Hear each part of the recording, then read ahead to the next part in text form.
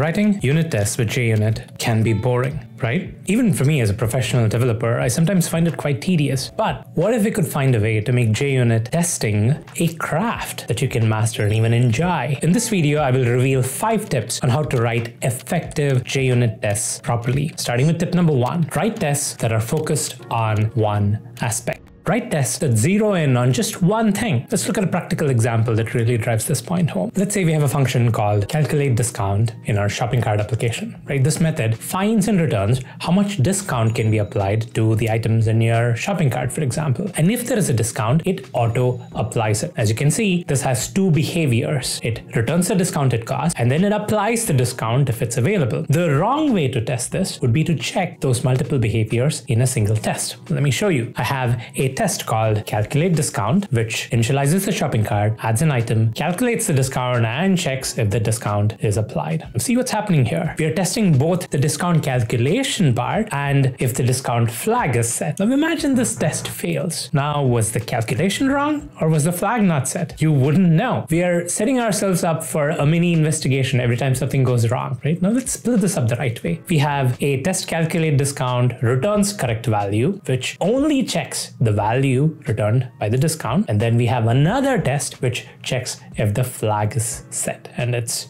testing only that. Notice the difference. Each test focuses on one aspect. If test calculate discount returns correct value fails, you know that the issue is with the discount calculation and not in the setting of the flag, right? We've eliminated the guesswork and we've pinpointed exactly where our problem lies. That's the power of focused tests, right? They're like a well-organized tool set. Each tool has its specific use and it makes your job a whole lot easier. You spend less time figuring out what went wrong and you can get right to fixing it, right? So keep your test focused and watch your test failures instantly tell you exactly what went wrong. It's actually perfectly okay and in fact common to have one source method have multiple tests, all right? You have to write tests that focus on one aspect each. That's tip number 1. Moving to tip number 2, consolidate common setup and tear down code. It's all about not repeating yourself. It's a principle that's so commonly stated in the programming world, and it's for a good reason. It's very much applicable in testing as well. Because you see, there are always going to be things that you'll have to do that repeats across multiple tests. A classic example for this is any setup and tear down logic. You need to run some code that sets the stage for the tests to run, like prep work. The code needs to run before anything you want to run in the test itself. Similarly, you need code that does cleanup work, and that code needs to run after each and every test runs. Now, just because the code needs to run in front of and after every test doesn't mean that the code has to be duplicated in front of and after every test. Here's an example of what not to do. Okay, so here I have a user registration test. I'm doing a database connection and then running the test, and I'm disconnecting from the database. I have another test for user login. What am I doing here? Database connection, running the test, and then database disconnection. Notice how both the tests connect to the database before the test code executes and disconnect from the database after the test code is done, right? This is repetitive and error prone. Now, what if you change the database setup process? You'll have to update every single test. It's really inefficient to repeat the same setup and cleanup code in every single test. It clutters your test suite and it makes maintenance a bit of a headache. So you can say, okay, I'm going to move the common code to a setup method and a teardown method. But even if you do that, that leaves you with the responsibility of calling the setup method at the beginning of every test and calling the teardown method at the end of every test, right? Let's do this the right way. Here what I'm doing is I have a setup database method and I've annotated it with the before each annotation. What am I doing here? Database.connect. I have a teardown database method annotated with after each where I'm doing the database disconnection. And now in my test, I don't do any connection or disconnection, right? I have offloaded that work. I have 2 tests which don't bother with the setup and teardown. What are we doing here? We are using the JUnit annotations before each and after each. The method annotated with before each is automatically run by JUnit before it runs each test. And the method annotated by after each automatically run by JUnit after each test. So you don't have to write any common logic in each test, right? Not even an invocation to a method that has a common logic. By using before each and after each annotations, we have centralized the setup and teardown logic, and there's no remnants of code in each test itself, right? It's more cleaner, more manageable. And if you need to change anything in your setup or teardown logic, even if it is to completely remove it, you just have to do it in one place, right? That is tip number 2. Moving on to tip number 3,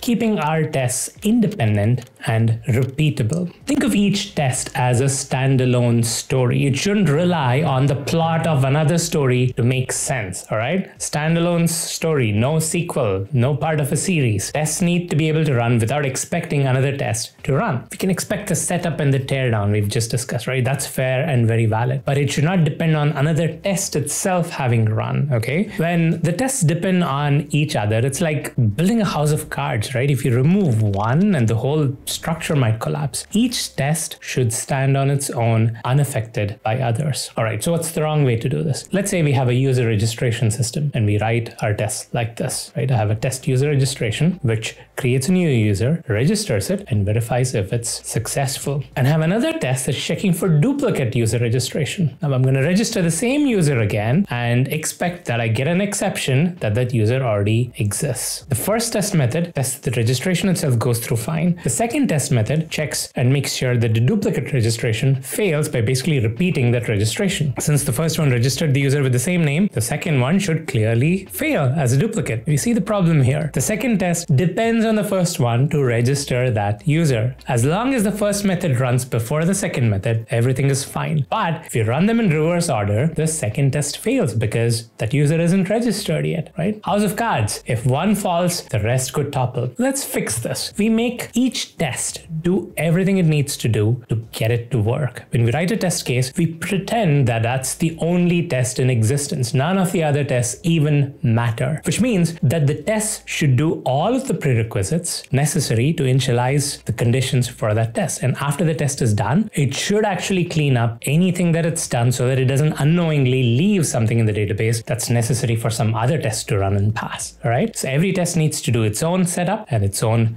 cleanup. We have learned the mechanism for doing this. We saw this before with the before each annotation and the after each annotation. Well, this step uses the same annotations too, but it tells you how you should use them to ensure that this principle of keeping tests independent and not dependent on something else to run. Here is the setup method where I'm clearing out all users. And in the test user registration, I'm creating the user, registering it, and validating that it works fine. And in the duplicate registration, what am I doing? I'm not expecting that the user was registered before. I registered the user twice because guess what? The database is cleared. I register the user twice and I expect that the second registration is what throws an exception. By using the before each annotation to reset the state before each test, we ensure independence. Now, no matter which order the tests are run in, they won't affect each other. It's like giving each test its own sandbox to play in, right? So keep your tests independent and repeatable. This way you can run them in any order, any number of times, and expect the same result. You avoid headaches and you build a robust, reliable test suite that serves its purpose.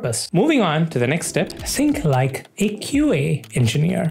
When we write tests, the most basic and obvious thing that you want to do is make sure that the logic that you've coded works fine, right? Simplistic example, you have an add method that adds two numbers. How do you test it? Well, you give it the two numbers and you assert that the sum is correct. What we do as developers is write tests that are dependent on the code that's being written, right? We write tests knowing what works in the code. So we write tests that will pass considering the state of the code. My suggestion is when you're writing code, think like a QA engineer and write test code independent of whatever code it is that you have written, right? How does a traditional QA engineer do their work? I'm reminded of this joke, right? A QA engineer walks into a bar, orders a beer, orders 0 beers, orders this huge number of beers, orders a lizard, orders -1 beer, orders this alphanumeric number of beers. You get the idea. When you're writing test code, do this. It doesn't matter if some of these don't apply to your code in its current state. It doesn't matter. What's happening inside your code doesn't matter. It's almost like you think of your code in terms of its contract. What is the method under test supposed to do? What are its input arguments? What are its output? Think at that contract level and then throw edge cases at it, right? This is the advantage of test-driven development after all. What's the best way to ensure that your tests aren't influenced by your code? We'll just write the tests first. Let's take the simple example of code that checks if a number is positive, right? Say is positive method returns number greater than 0. When testing this, our first inclination is to just validate the happy path, right? Pass in a positive number and assert that it returns true. This tests the most basic case, but it doesn't think about edge cases. Rewriting this test, thinking like a QA engineer, you would do a bunch more things. You would pass in 0, you would pass in -1, you would pass in a huge value, a small value, right? We are testing for integer overflow. This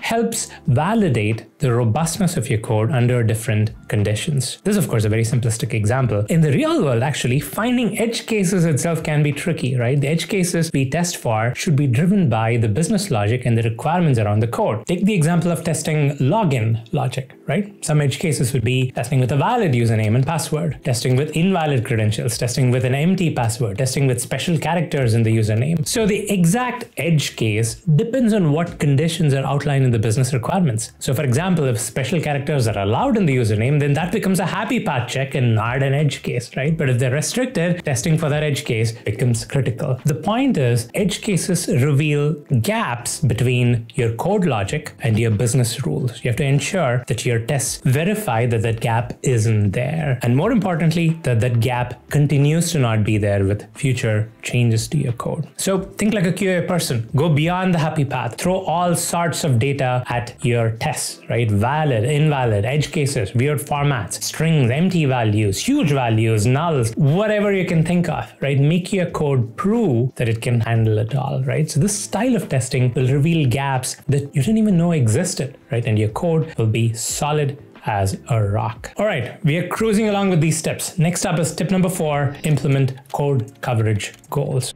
What do I mean by code coverage? Simply put, it's a measure of what percentage of your code is exercised by your tests. When you run your tests that in turn run your code, what percentage of the actual code is run by your tests? If you write tests that don't execute your application code at all, even if you have hundreds and hundreds of tests, no application code is being called, so the coverage is 0%. On the other hand, 100% coverage means your tests touch and execute every single line of your application code, right? 50% means half of your code is not tested. You get the idea. So code coverage gives you an objective way to answer the question, how thoroughly am I testing my code? But there is a catch here. I'll come to that in a bit. In general, you will know how thoroughly you're testing your code, because simply having a large number of tests doesn't cut it, right? You can have 100 mediocre tests that may only cover like 20% of your code. So tracking coverage makes sure that you kind of illuminate all the dark corners of your code, making sure that everything is running and verified. Now, how do you actually measure coverage? There are some great open source tools out there like Jacoco and Cobertura. You can kind of integrate them into your build process and it auto-generates coverage reports. These reports will show you exactly which lines are being executed in your tests and which ones are not. Then you can use this data to strategically add more tests targeting those untouched areas. Now, there is one big gotcha with code coverage that I need to call out. It only measures code execution and not assertions. You could have a test that executes 90% of a class, but it doesn't actually validate anything after the code is run. So you run your test, your coverage report will read 90%, and the test will always pass because you aren't testing anything, okay? The key point is that coverage analyzes how much code is run during tests, but not how well it is tested. So don't fall into the trap of chasing coverage metrics without actually asserting or validating your code's behavior. When you're writing tests, make sure to assert frequently, check expectations frequently, validate outputs, state changes, and exceptions. The bottom line is use coverage data to improve your tests, but don't just fixate on that number alone, because 100% coverage is not really useful anyway. Secondly, writing robust asserts is just as important as executing more code paths, right? So use coverage wisely to guide you, but don't let it lead you astray, all right? Next up in number 5, leverage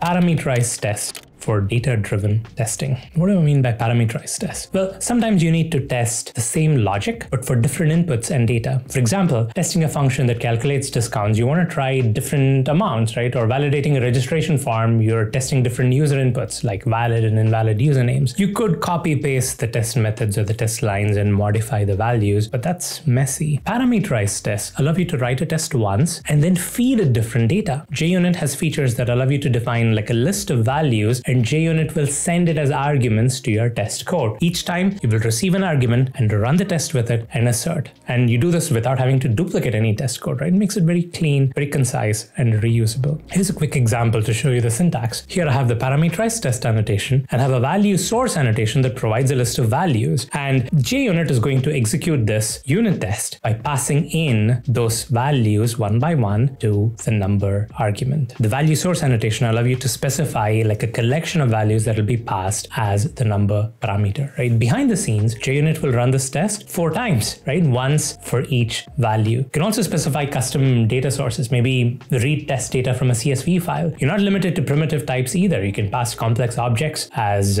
parameters. The key benefit is that you reduce repetitive code, right? You don't want to be doing copy pasting of code, right? So leveraging parameterized tests and cleaning up your tests, which kind of doing the same thing over and over again, there's a huge win. You can run the tests with different data values. You can use this to try out all the edge cases that we learned in the previous step, right? You can validate your code's robustness against different inputs, thinking like a QA, so it makes it super useful. So here are my 5 tips to help you level up your JUnit skills. We covered writing focus tests, we covered consolidating setup logic, we covered thinking like a QA when you're writing tests, code coverage goals, and parameterized tests. Put these into practice and you're going to be on your way to becoming a JUnit testing pro. And before you know it, you're going to be looking forward to writing tests instead of pushing them away. You can treat writing tests as an opportunity to showcase your craftsmanship, and who knows, you may even grow to enjoy writing tests. So try out these tips and let me know which one works best for you. And if you like this video, you're going to want to watch this one.